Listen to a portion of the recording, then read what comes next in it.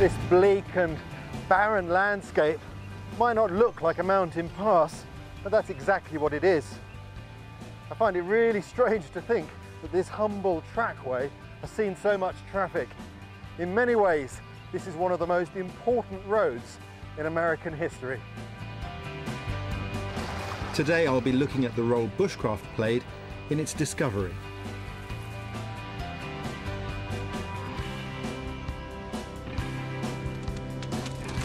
It's been a pleasure. Yeah.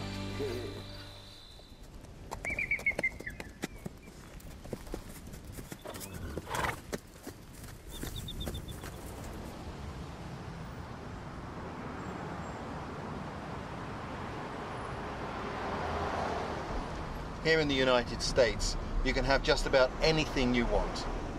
Even in a small town like this, every possible convenience is on offer. What's more, you can have nearly all of it without having to leave your car. But even in this land of convenience, there are vast tracts of untouched wilderness, areas rich in the ways of bushcraft, and that's the reason why I'm here today.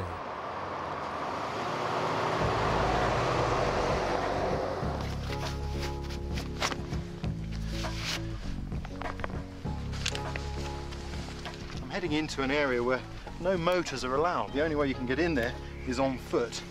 Either your own, or even better still, those of a trusted companion.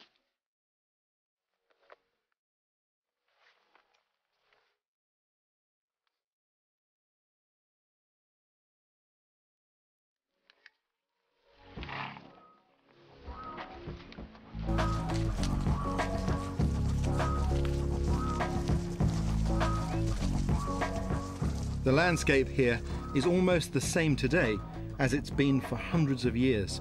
This is one of the most important areas in American history. This is the Greater Yellowstone ecosystem, the biggest wilderness area in the United States. Almost within living memory, it remained unexplored by white settlers. It's an area of amazing beauty. The only real way to explore it, though, is on horseback.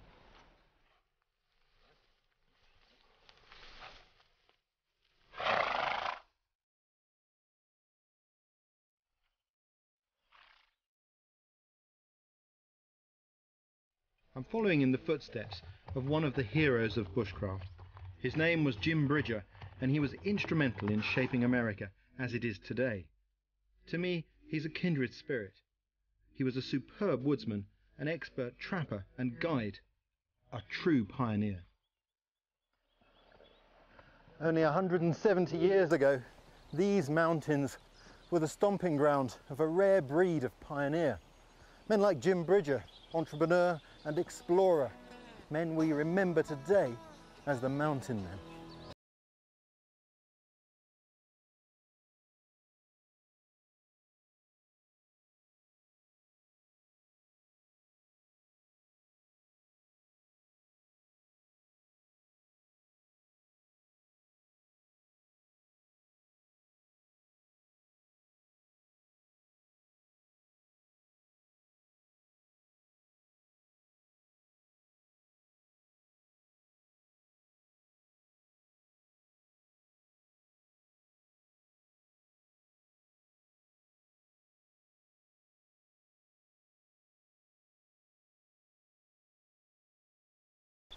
That's the Continental Divide. On this side, all the rivers run down into the Atlantic Ocean, and on the far side of that ridge, they all run towards the Pacific Ocean. Significant feature. Many expeditions had tried to find an easy way for wagon trains to get across the divide, but to no avail. Extending 5,000 kilometers from New Mexico to Canada and 650 kilometers wide, the Rocky Mountains stood barring the way. The promise of riches that lay to the west fueled the pioneering spirit.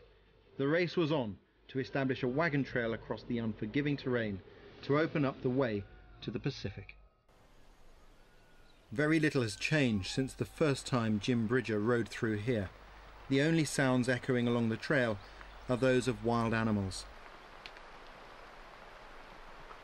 These would have been rich trapping grounds for the mountain men. Prey animals are fairly easy to see, but predators are much more elusive. But with sharp eyes and keen senses, you can see their sign everywhere.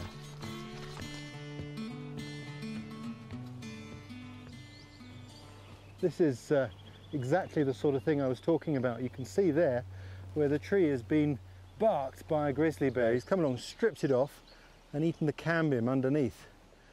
A classic sign that grizzlies are in this area. Come on in, walk on.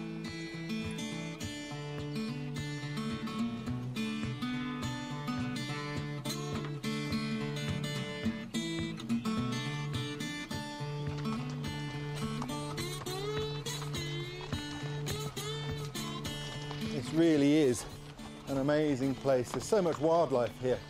And travelling by horse, well, it's a fantastic way to see it. You can really feel what it would have been like for the mountain men. It's incredible to think that so recently this was the western frontier of the United States.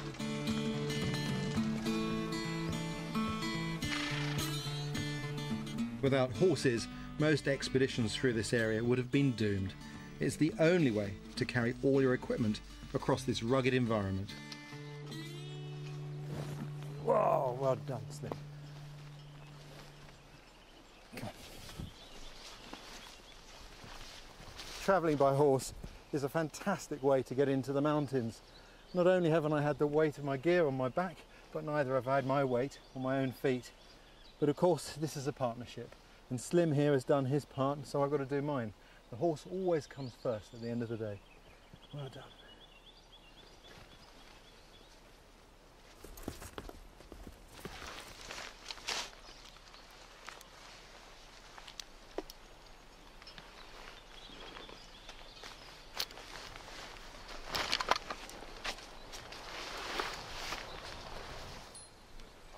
These horses belong to Tory Taylor, a conservationist who spends much of his time in these mountains.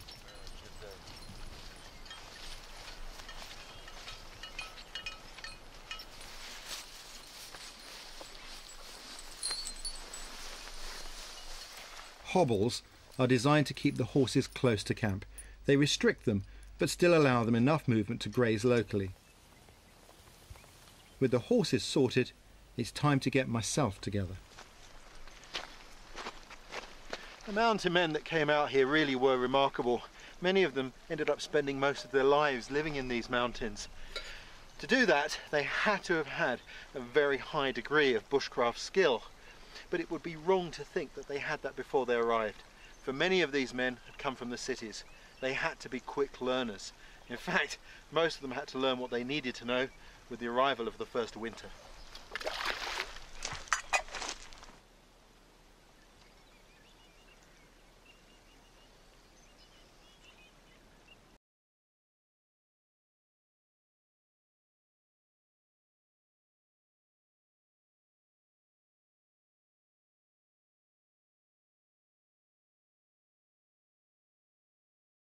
Is often found in the smallest details.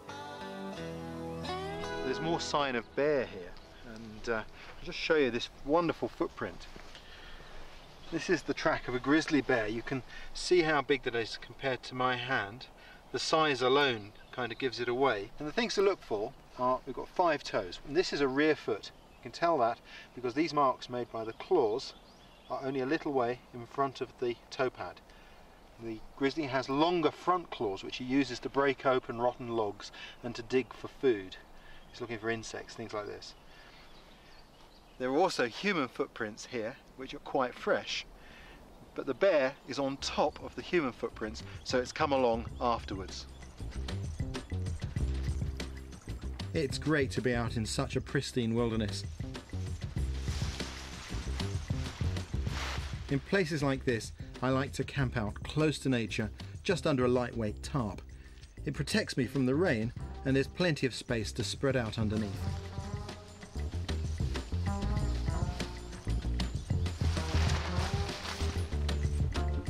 If you're living outdoors like this, you have to take certain precautions to protect the wildlife that lives here. Of course, a lot of people think that when you camp, bears are a problem. Actually, it's the other way around. It's people that are the problem. If the camps run badly and food scraps are left around, bears come in and become habituated. They get used to taking scraps or even gifts of food from people. And when bears and people come into close proximity, obviously, at some point, there's going to be a problem. Usually, it's the bear that ends up the one being hurt. Fortunately, at this campsite, I'm lucky because I can use this bear box to store my food, and you can see it's built like Fort Knox. It's actually a regulation that your food must be secured away from bears, either in a box like this or suspended from a tree. You won't always have access to a bear box, but there's a fairly easy way to store your food if not. Bushcraft is all about being adaptable. I learnt this technique of throwing a rope into a tree from a tree surgeon, and it works perfectly for this purpose. The most important thing to remember though is to seal your food in airtight bags to conceal its scent before you suspend the bags in the tree. If the bears can't smell your food, the chances are they'll steer clear of your camp.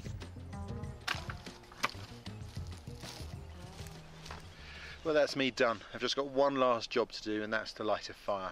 I only need a small fire just to make brews and to keep me warm, and I'm going to set that up underneath the tarp. If I protect the fire from the rain, it uses less fuel, and less fuel means less work.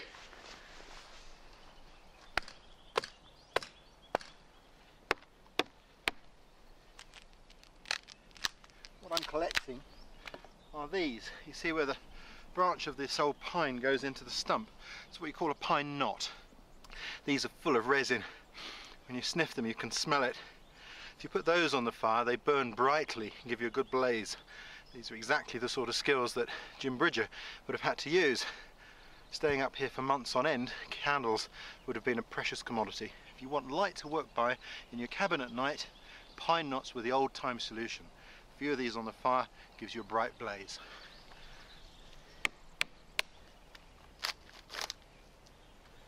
And now, as the sun's going down, it's the perfect time to use them. They'll give me a lot of light here. Also, they're very slow burning. And they're very reliable fuel, particularly if it's been raining. The spluttering of flames on the pine knots is a really comforting sight. They're a fascinating thing.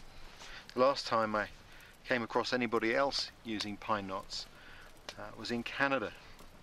I was travelling down a river, and at the campsites, when I got to each campsite, I found pine knots that had been collected and left by the fireplace. Now, this isn't something you see every day. This piece of bushcraft is one of those bits that are being forgotten, and I was intrigued by this. I never did catch up with the people who left those pine knots there, but it was interesting. There was a bond there between people who knew a similar resource. But at the end of my journey, I made a few inquiries to find out who else had been down the river recently, and it turns out that it was a group of Indians, native Canadians, who'd gone down the river to teach youngsters how to live in the bush, and one of them was using this skill. Bridger lived out here for months at a time. Apparently, he hated going to town. He found the beds too soft, and if he had to stay in a hotel, he'd sleep on the floor instead. This is just how he must have felt. Out in the wilds, not knowing what tomorrow might bring. In mountain meadows, mornings are beautifully still and quiet. But not today. 200 meters from my camp, there are dark shapes moving. This is a pack of wolves known as the Washakie Pack. Although this has been part of their territory for 8 years, this is the first time that Tori has ever seen them.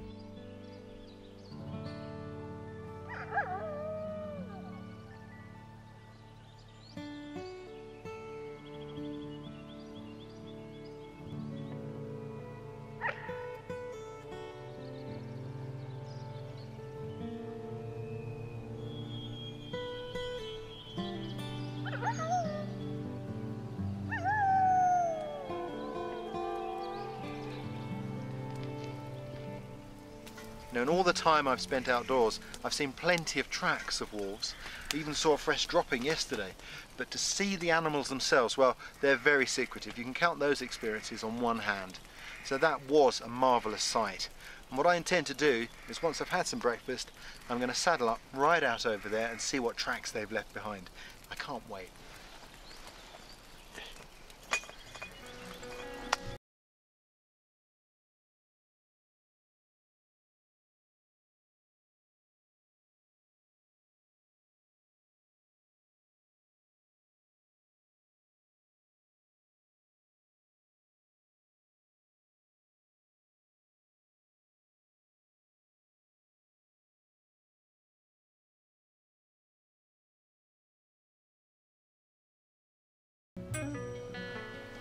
I can see where they drag bits over that way as well. Yeah. Some more bone back there. It's coming this way. There's the rear pad.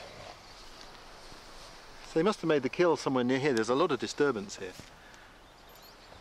Tori, how many wolves are there in this area? We saw 6 this morning, and I think the pack is not much larger than that. There's been a few killed by control actions the last few weeks. At least 4 have died by the actions of the government. So how do you feel about that? To kill the wolf just because he's doing what he does naturally by feeding on different things, in this case a calf elk, but in that case down there a domestic cow, I don't necessarily agree with that. To bring them back into the greater Yellowstone ecosystem, as we have done here, is a tremendous success story, and it is going to take give and take on everyone's part. But 4 wolves for the price of 1 cow, it seems a little excessive to me. Yeah, I think I'd agree with you.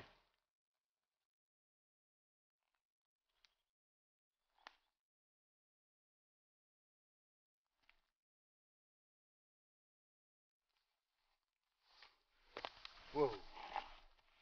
I don't know whether you can see that, but down there, that is not a dog dropping. That's a dropping from the wolves. We've followed the trail that they left all the way from the kill site up to here. And I can see further very fine disturbances coming up the slope here. There's some scuffing there, and they've gone up this way. These animals really are magical. If only we had more wild places for them.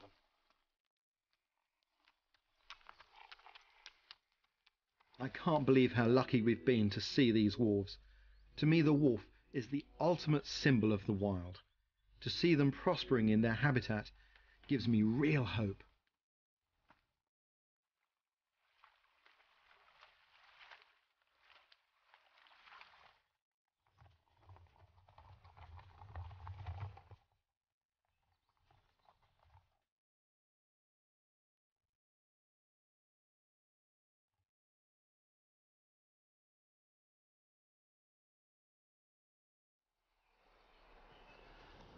I'm really impressed with these horses and their ability to negotiate this incredible terrain.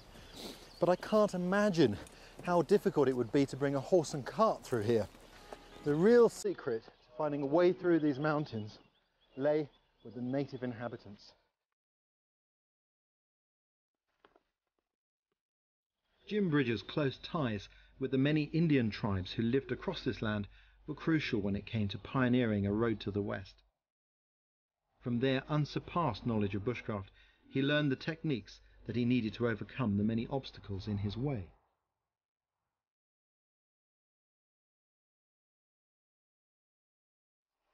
There are thousands of kilometers of rivers to negotiate. The local way to travel down rivers or across them was using something called a bull boat, which is the North American equivalent of a coracle. And for the hull, the covering of it, what they used was this, a buffalo skin. Fresh buffalo hide like that. And that's what I'm going to do. I'm going to make a bull boat and see how they are in the water. First job is to lay this out and gauge the size of the boat.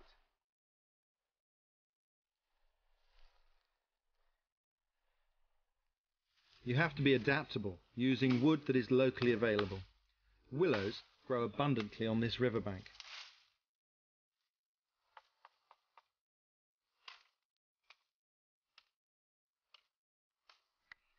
These stakes mark out how big the frame will be.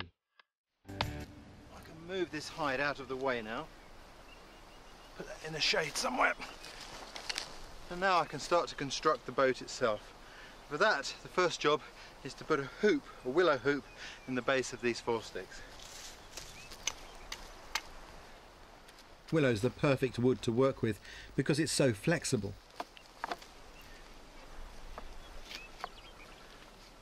The frame of the coracle can be lashed together with all sorts of materials, but I'm going to use this, which is rawhide lacing, and this has been made moist so it's flexible. As it dries, it will go stiff and it will shrink and bind the materials tightly together. Rawhide is just animal skin that's been cleaned and stripped of its hair. Many Indian tribes relied heavily on the buffalo for their livelihood, using every single part of the animal.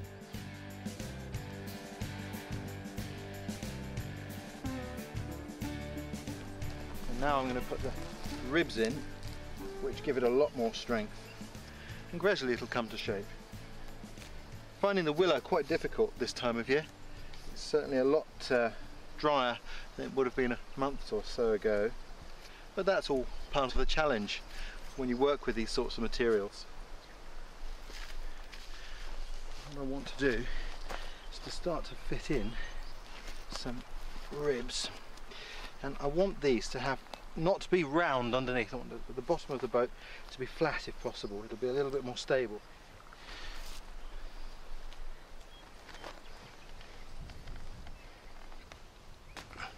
The number of ribs will vary according to the boat, and that's not looking too bad at the moment, so I think I'm going to put a few cross ribs now, long ones, in and see where that takes us.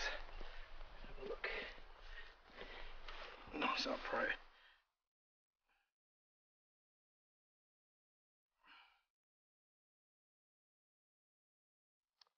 I took the hoop out because it's easier to bend the willows without it there, but I have to put it back to make the structure sturdy.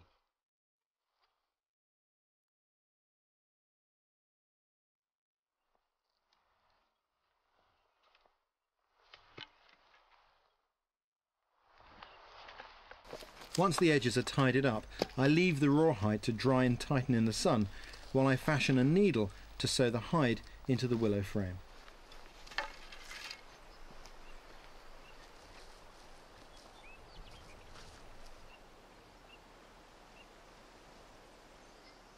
As long as you've got sharp tools with you, it's simple to make everything you need from the available materials.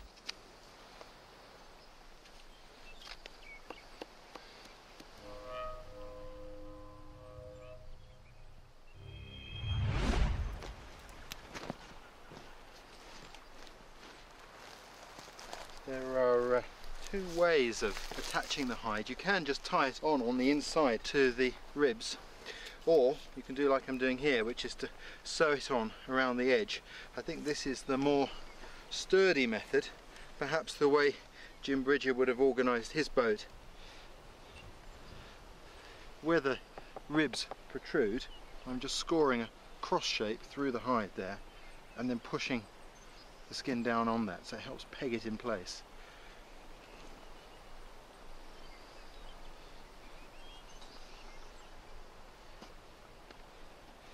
This is the tail, and the tails were left on so that when several boats are in use, these could be used to tie them together. Sort of a ready-made painter, if you like. The river is flowing fast, so I'm going to need a strong paddle.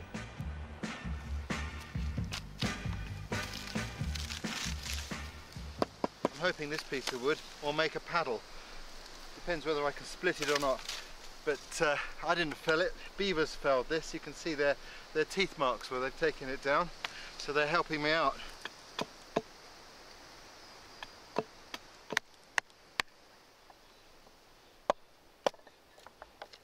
What I'm just making simple wedges. A bit of board here lying around. Ideal. The principle of bushcraft is that always make the tool that makes the job easier. Trying to do it without investing the time in making a tool is the hard way.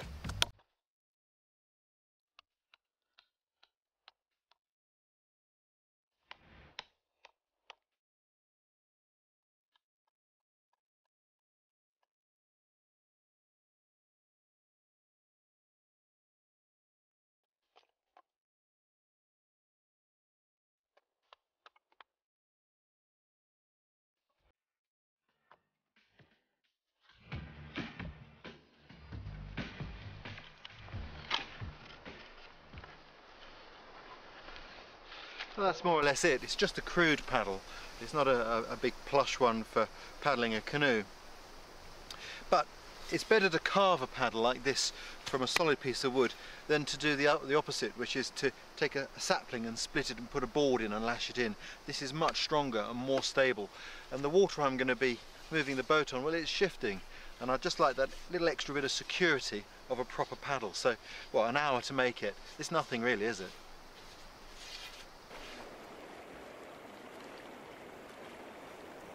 It was a boat just like this one that Jim Bridger built when he went on his major expedition down the Bear River. Not an easy boat to steer, by all accounts. And they were a bit tippy, so I'm going to get in very carefully, a bit gingerly even. Yeah. Very tippy.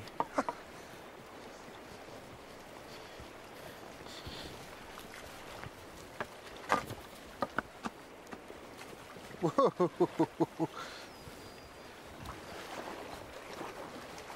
Oh yeah, that's all right. It handles surprisingly well, quite responsive. It's a brilliant piece of ingenuity. Bridger was a man of action, not words. He built one of these to settle a bet about the course of the Bear River. With his boat complete, he hopped in and set off. Following the river through the mountains, he saw a huge lake. The story goes that his boat seemed more buoyant than before, so he tasted the water and found that it was salty. He was the first white man to discover Utah's Great Salt Lake. Actually, they're actually very manoeuvrable once you get the hang of it. It's just about sculling. Fantastic.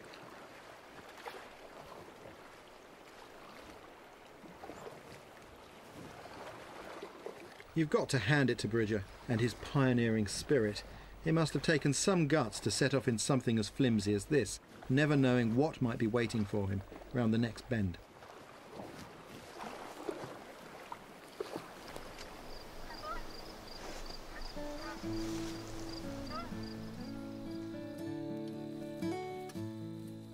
Today there are still a few mountain men left.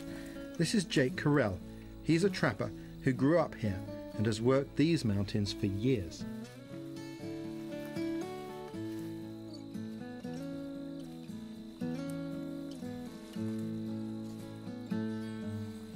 And how long have you been trapping?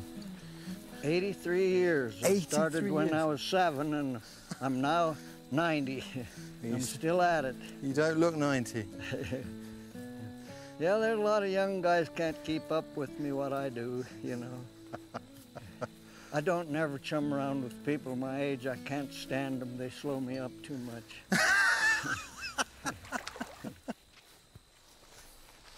Any changes in your life as you've grown older?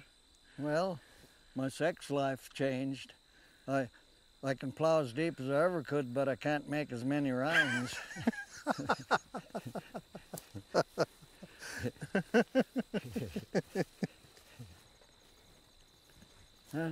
Looks like the traps are missing. I bet I got one here. I see the wire going in, yeah. Yeah, we'll pull it up. We might have something here. Yeah, I got a kit beaver. A little old kit beaver. And he's about between 3 and 4 months old. By the time they're 6 months old, they do almost as much damage as an old big beaver does. Jake, have you ever caught yourself in one of these traps? Yeah, I'll show you my fingers. Several times they went off, and after so many times, why, they don't heal too good anymore. A lot of people think we're cruel people because we're trappers, but I think we're some of the best conservationists they've got, you know. You have to have a control on these animals. I don't believe in extincting any species. I do know that you have to have a control on them, because if you don't, boy, they'll take over, and then nobody can raise a crop or raise livestock, and different animals, they're killers, you know. And the beaver they do a lot of damage. I leave the ones alone that aren't doing any damage, you know. We're off to skin the beaver. Jake makes a living the same way as Bridger would have done. And as you watch him, you can see that he's every bit the expert. See, you only make one cut straight on through when you're skinning a beaver. His craftsmanship is born out of years of practice. It's exactly this level of knowledge that the mountain men relied upon. It's good meat.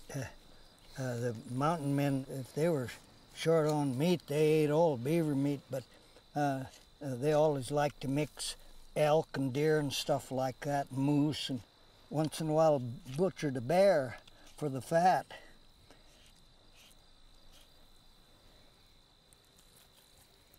Nice beaver. Watching Jake, it's hard to believe that he's actually 90 years old. I just got a little ways to go here, and then I'll put it on a hoop, just like the mountain men did in the early days. The only difference, we use iron now and they used willows. Here.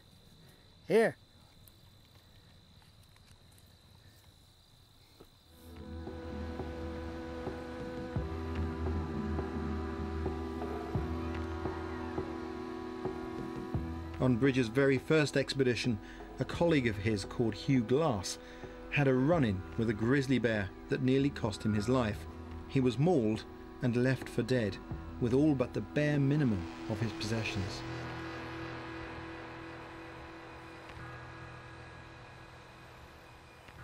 Stranded alone in the wilderness and horribly injured, Hugh Glass worked miracles that became a legend. Finding his razor in his possibles bag, he used it to create sparks to get a fire going. Something like...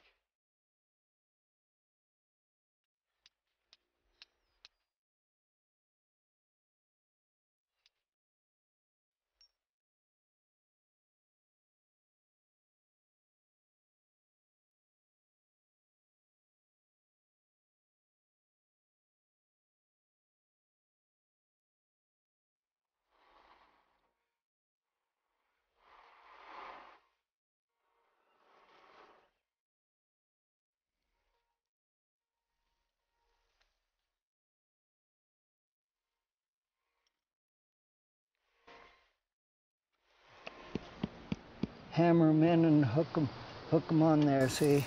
That's the way we hoop them.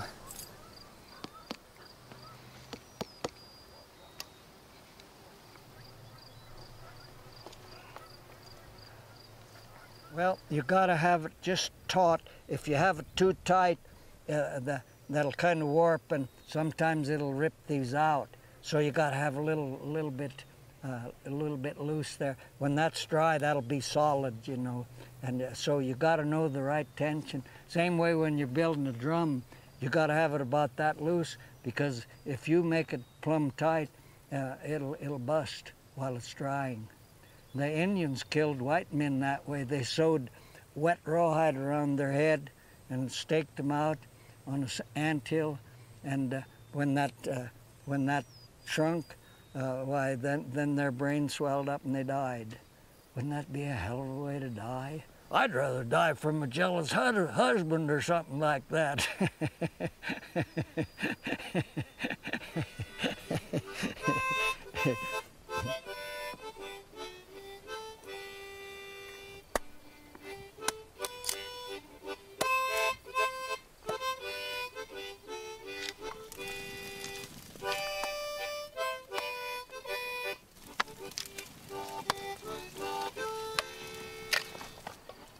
That should get us going, shouldn't it?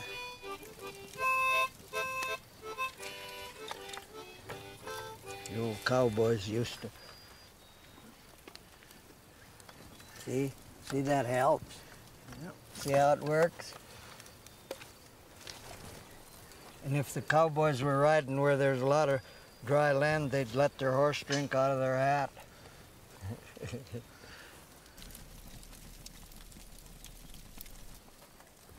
We'll just let that go for now.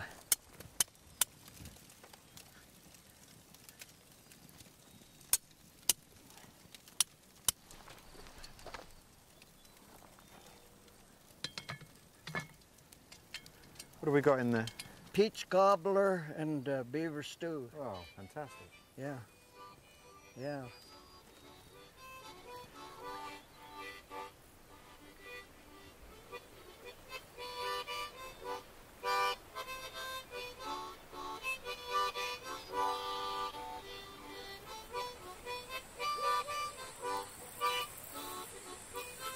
Is that the cobbler? That's the stew. We don't want to burn it. Let's have a look. No, Oh, look at that. That's the stew.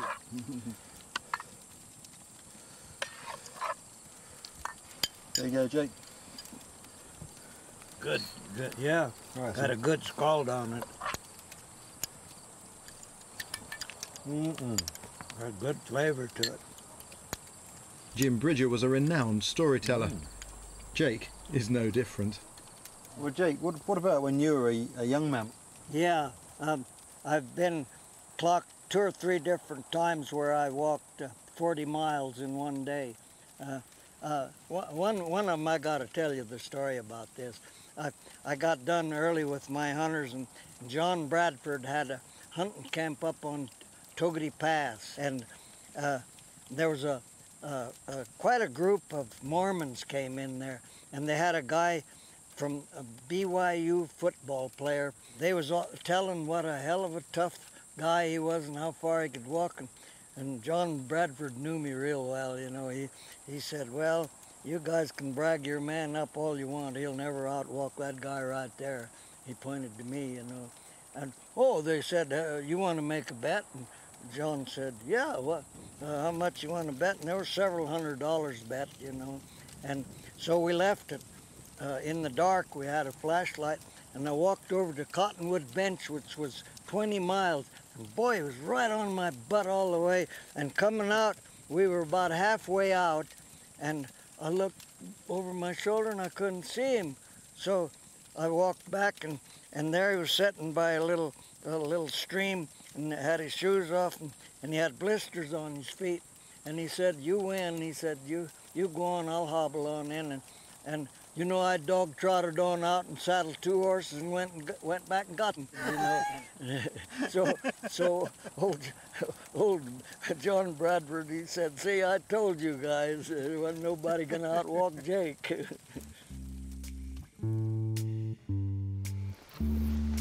Like Jake, Jim Bridger spent his lifetime exploring this area. Every valley might be the key to finding a way through to the west. Following in his footsteps, I can see how difficult it must have been to find a way through for the wagon trains. It would have been impossible without the support of the local inhabitants, the Shoshone, a tribe with an incredibly strong tradition of helping fellow travellers.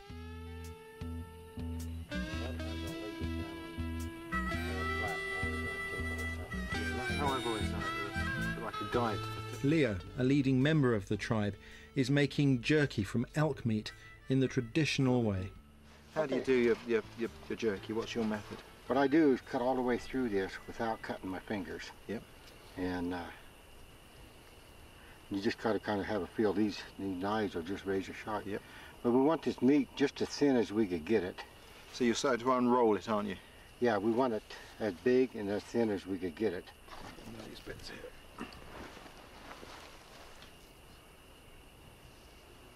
I remember way at the head of this canyon up on top here is some of the first time I remember making dry meat. Yeah. My dad was up there, and that's all we did is he'd kill an elk or something, and there's no refrigeration up there at all, so we just jerkied it all. Once the meat is sliced thinly enough, you hang it onto a simple drying rack and season it. Yep. Here's one of these ones that you done. I'm gonna have to. That's a handful there. That's the way it's supposed to be done. This ain't the first time you ever done this. You almost got her filled up. I don't think there's nothing better than jerky just being out here air cured. Mm-hmm. So I'll get a little fire going? Yeah, once we get a good fire going, we'll take some green grass and throw on it. Yeah. and it'll die it back down, and then it'll be just a smudge coming up. Or some juniper branches, maybe. Yeah, that'll work. That'll be good, wouldn't it? Excellent. We don't want to cook the meat with the fire. It's just there to help keep the flies off. I've spotted exactly the right thing to light the fire with. This is clematis. It reminds me of where I grew up in the south of England. During the fall and right through to the spring, you find this on the bushes there too. And this downy part, which people often called old man's beard for obvious reasons, is excellent for fire lighting. There are more than 200 clematis species that grow from Europe to Asia.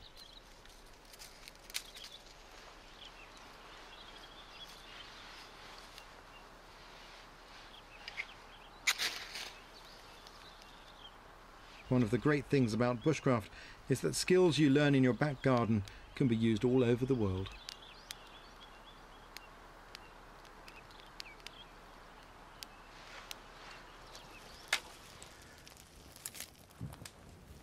Okay, I'm going to grab hold of these two. Yeah, ready? Yeah. Smoke from juniper branches will drive insects away and infuse the meat with a delicate flavour. Yeah, that looks real good.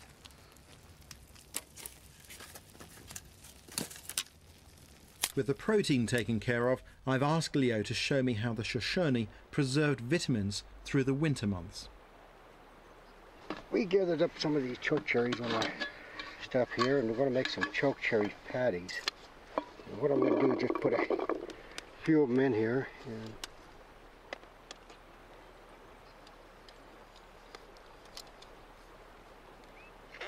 the leaves, bark and seeds contain a poison called hydrocyanic acid, which is neutralised when prepared like this, but also helps to act as a preservative.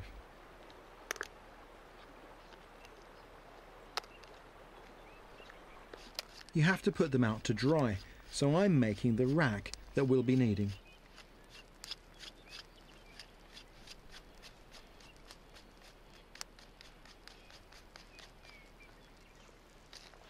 The sticks need tying together, and there are plenty of natural materials around for that.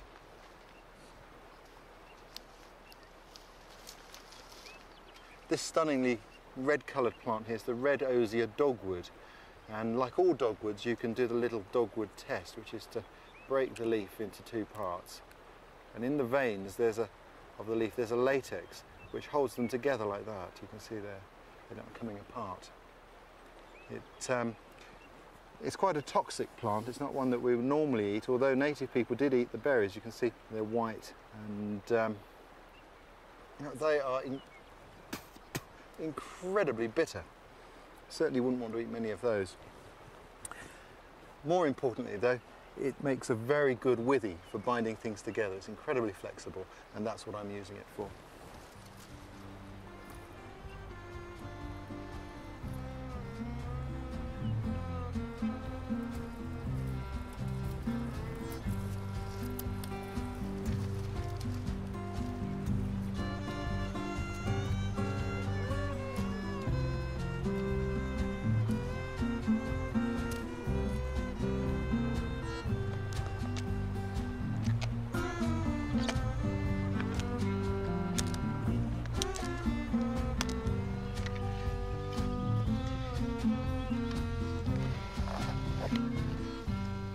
What I'm making is a drying rack so that we can dry some fruit over the slow fire there by the jerky.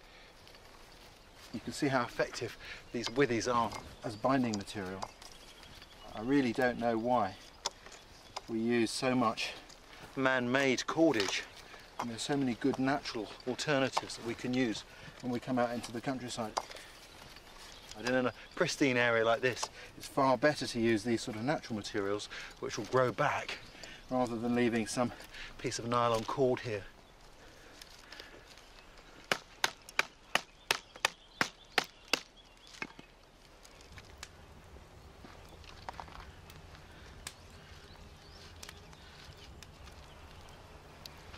well, that's quite a rack you made there. It's doing a good job.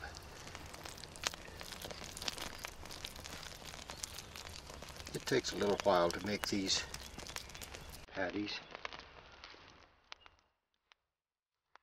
With that job done and the temperature dropping quickly, we have to get the teepee up before the sun goes down. Teepees have been used for hundreds, if not thousands of years. These lightweight, movable shelters were perfect for migratory hunters. The poles could be transported or cut on arrival at a new campsite. See, I was trying to get the door facing the Yeah, east. always east. Yeah, and then move yours back around. The door always faces east to greet every new dawn. We can go ahead and start with that one right there, Ray, if you wanted to. Leo still uses them whenever he's out in the backcountry. Somewhere there. A bit short, that one, isn't it? What I'll have you do now, Yep. I'll get a hold of this tent and take it and see if you can stick it in that little hole up in there. Yep. Anywhere. The pole. Yeah. Yep. Ready? Oh, no, I'll take this. Take the weight away from this. That hole there. Yeah, that'll work. Perfect. Okay, then we'll just go ahead and walk this on around to the front.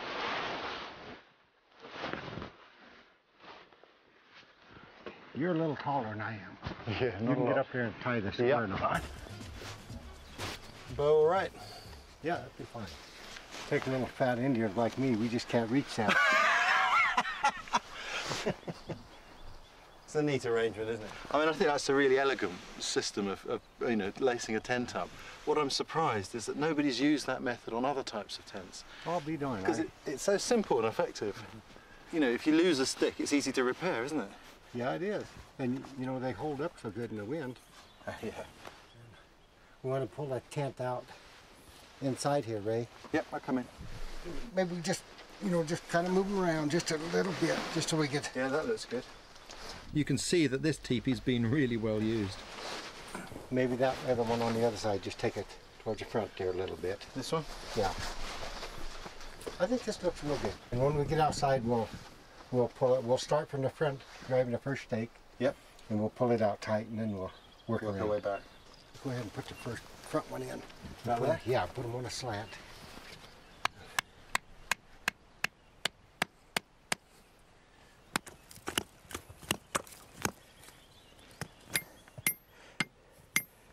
Of course, the original ones were made of skins, weren't they? Yeah, they were. And it still amazes me how they could have packed them around. Because, God, they had to have been heavy. I don't know how heavy that boat you built, but I bet it was pretty heavy, and that was just one hide. One was over just the one two. hide, yeah. The bull boat was really heavy, and it would have taken about 8 buffalo hides to make teepees this size.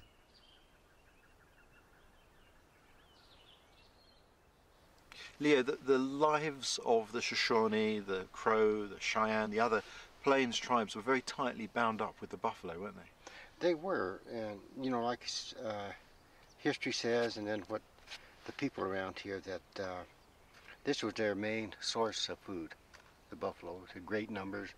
And when the white men did come, they figured that if they killed a buffalo, they killed the Indian, and I think it worked.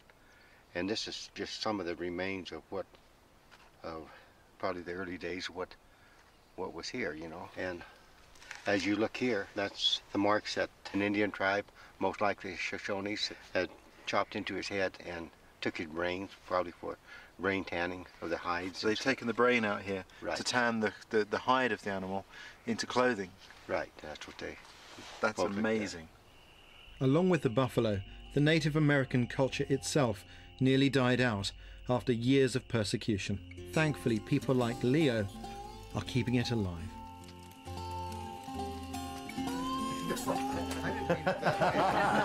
Jim Bridger spent many hours around the fire, forging close ties with the tribes in this region.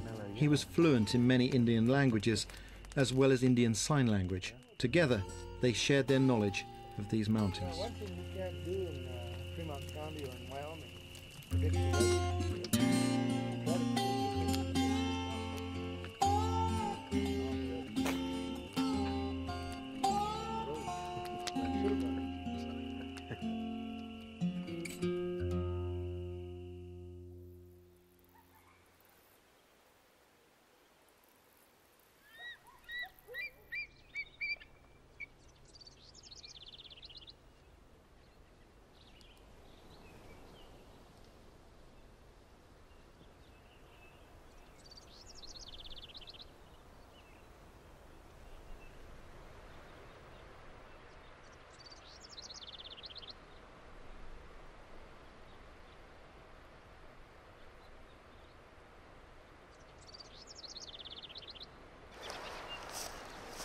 Part of the magic of bushcraft is just coming out and looking around, getting to grips with the environment, seeing what the potential is.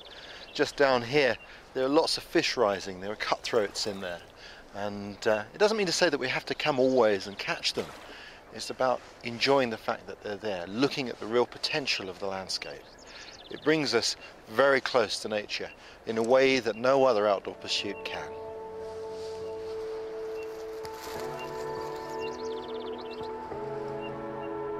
This is always the best time of day to explore an area.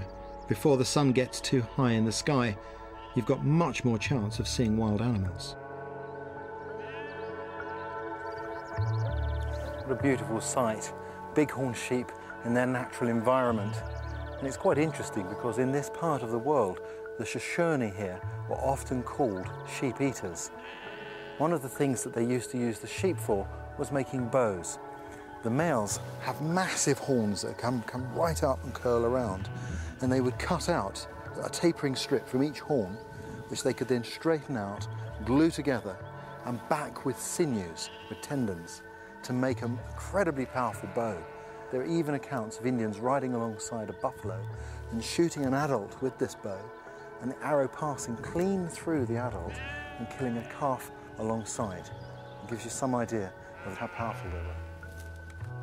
The Shoshone that lived here had a very special relationship with their environment. They valued the resources that Mother Earth provided and tried always to take only what they needed from the land. Well, this jerky looks quite good now. It sure does. What do you think? Time to pack it away? Yeah, I think so. I think we can start. I'll tell you what, with that wind coming, it makes me think winter's nearly here, isn't it? I'm going to try a little bit of this jerky because it's looking really good. Oh, that's fantastic. And then when it gets a little bit drier, you know, we could put it up on your rack like you have here, and we'll build another fire, and we'll use maybe some aspen or different types of flavoring and flavor it a little bit. Well, I mean, this tastes better than anything you can buy. There's beautiful flavour of the smoke there. I mean, that's great. It is. Oh, it tastes so good. I wished I put a little bit more salt on it. Oh, I don't know. I like it. That's excellent. Really nice. And how long would they keep that for then?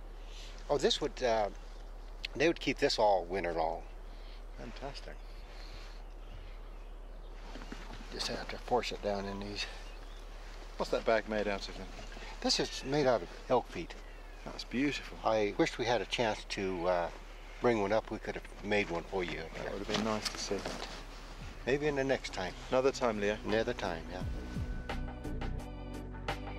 I'm back on Jim Bridger's trail. Not long ago, he would have relied upon the hospitality of the Shoshone to find a path through these mountains.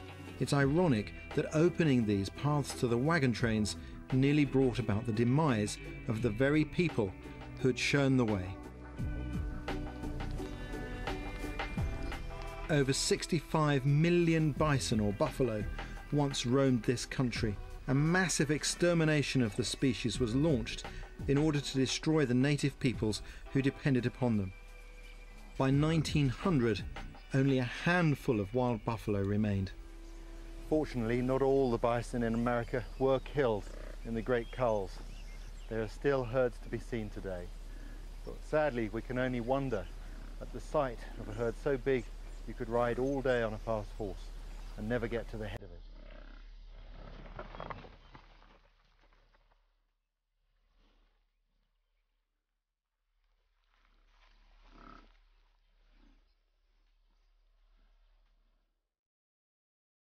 The tribes knew the routes and patterns of migrating animals, setting strategic hunting camps in the same places every year. There are still signs of the people who were displaced. These stones were used to hold down the outside of a teepee. This is one of 20 or more sites like this just on this ridge here on Table Mountain. And what these are believed to represent are the stones left where a tent was erected by native people here, probably in the winter, because they tend to have rather deep fire pits in the middle of them. What we do know is that this area here was and still is a migration route for many wild species. So it could well be that this was a site, and maybe a winter encampment of hunters intercepting those animals.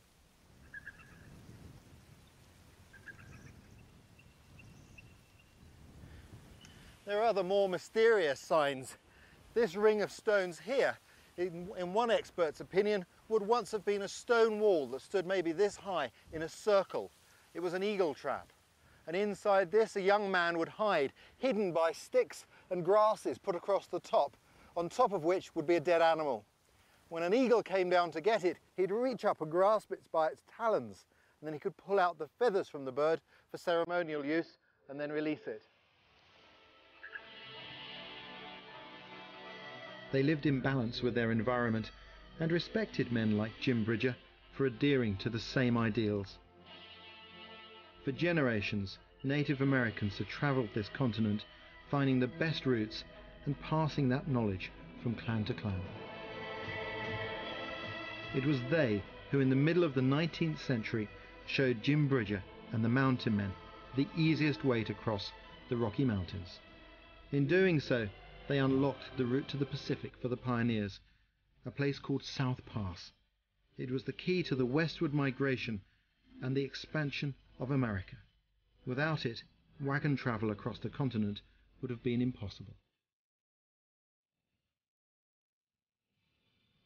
I don't think it would do any good to try and thumb a lift on this road. There hasn't been much traffic through here for a long while. But for a short period in American history, this was one of the busiest roads on the continent. 500,000 people came along here, heading west in search of brighter futures.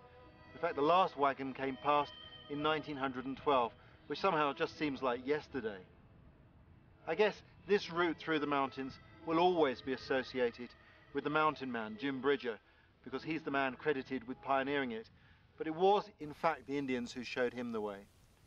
What I think is important is the wisdom of that old mountain man.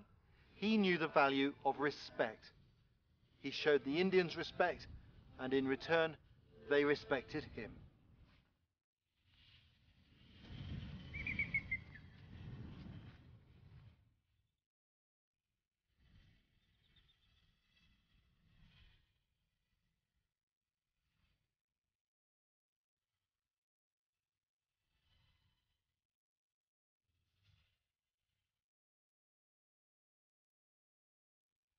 Little Britain next here on BBC Two and over on BBC Four.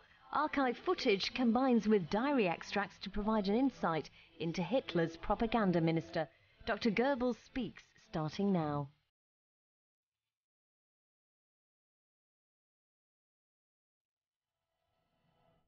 And Ray Mears has written a book to accompany his Bushcraft series with detailed information on survival techniques from cultures around the globe.